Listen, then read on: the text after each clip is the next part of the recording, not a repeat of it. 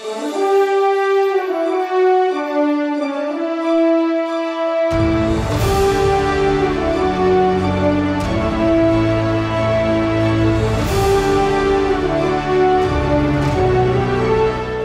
inspiring. I'll tell you, it's very inspiring and also motivating other young women.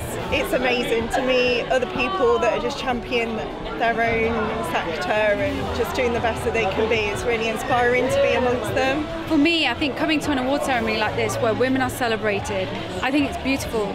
Being around that type of energy naturally makes you feel like, wow, you know what, I want to be like them. Totally thrilled for Outstanding Woman in Public Services.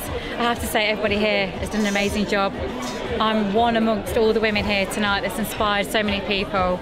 I'm really grateful. I don't know that enough time has passed for me to be able to reflect, but I mean, so humbled. I think it's come at a really good time. I'm just finishing up my PhD and kind of don't know where I'm going next, and so this kind of thing makes me go, I'm on the right track.